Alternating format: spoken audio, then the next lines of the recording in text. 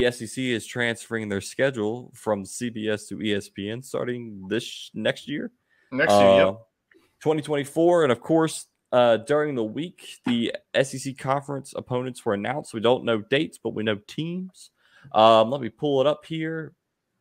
Games you're most excited for. I know all of y'all. I'm not going to read every matchup. That would take forever. But give me a game, Tyler, you're most excited for in the 2024 season. Yeah, the game that I'm excited for is this rivalry's finally coming back. It's Texas and Texas A&M at Kyle Field. I kind of wanted it to be at Austin. That way A&M fans are just more pissed off at Texas for coming in. But I think that the SEC granted them a home game for this one. So it's always a bloodbath. Both teams hate the ever-living guts out of each other. So I'm excited for the new SEC. Oklahoma got shafted. Yeah, they did. SEC, they got a gauntlet.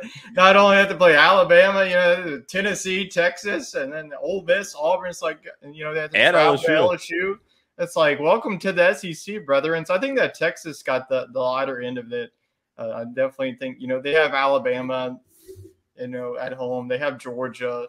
So I think all in all, Oklahoma definitely got the wrong end of the stick of this one. But the matchup I'm excited for is Texas and Texas A&M. Obviously, you could say Alabama and Georgia, but everybody knows that. Wade, who's your most exciting matchup? Personal reasons, I'm excited for LSU at South Carolina. That hasn't happened since 2015. I was in high school, and that wasn't even supposed to happen.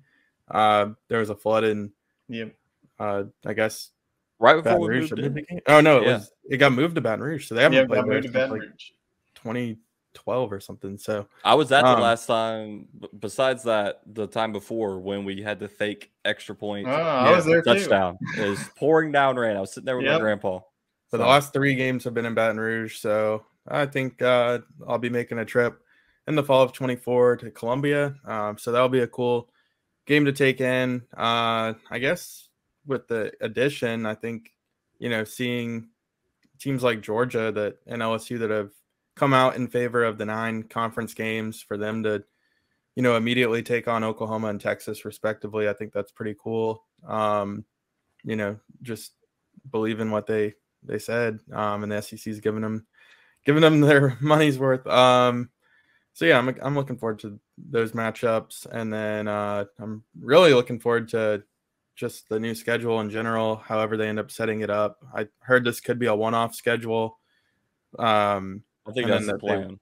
They might revise it, but I think you're going to see college football kind of transition to more of a NFL type schedule where it'll be okay to lose a game or two in the regular season, and you can still make the playoffs and win the championship. So I think a lot of people have said this will kind of take the importance of the regular season away, and I disagree. I think that we'll have some really quality matchups, and then I think just like we're seeing in Omaha, like these teams weren't perfect, but they battled to the respective championship match, and now you're seeing some battle-tested teams have a chance to win it all, and I think that'll be really cool, especially with some really good out-of-conference games set up too, like USC at LSU, UCLA at LSU, Clemson at LSU in a couple of years. So,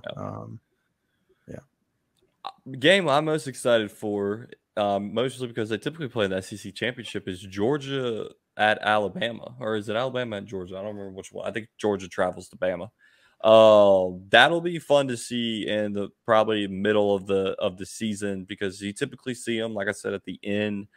And but now it's like, well, these two teams got to play each other.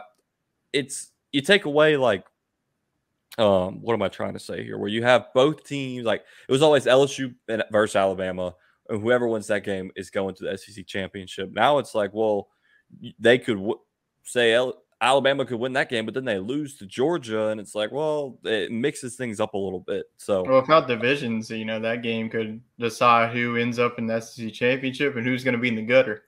So, in 2024, are they moving away from the divisions, or is that the divisions are no more? Yeah. So, is it just going to be the top two records? It's going to be the top 2 teams. I think the Big Ten is doing that as well. So, both of the mega conferences, if you will, are going to pretty much be in the same format.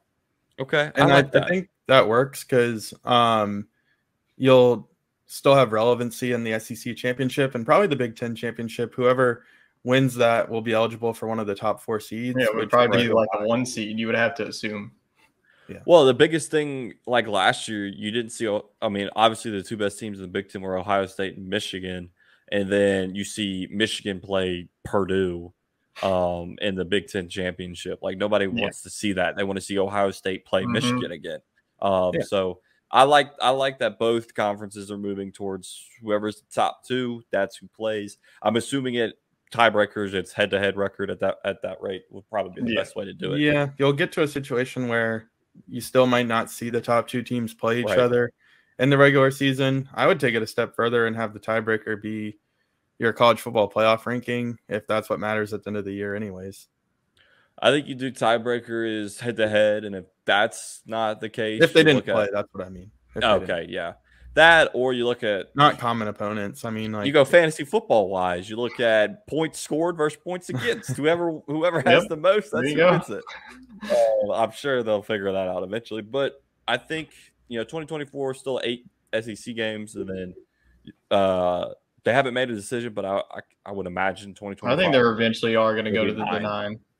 Well, we mentioned this a while ago. A lot of it is like this deal they made with the ESPN was only for the 2024 season. So why give them an extra game for free? Yeah. It's a money thing. So and assure that in the inaugural 12-team playoff, your teams have the best records possible. Exactly.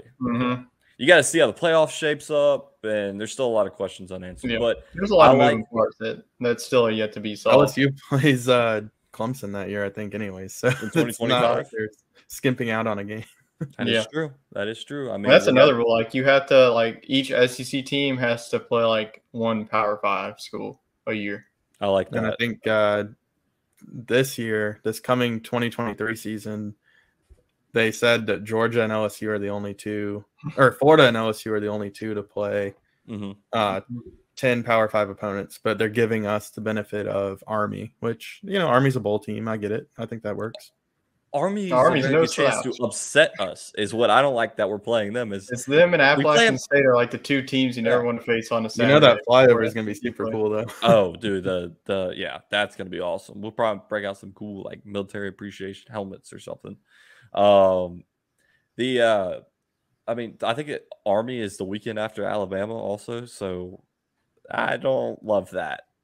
So I mean, that's a potential upset, but of course we'll get into college football previews once we get a little closer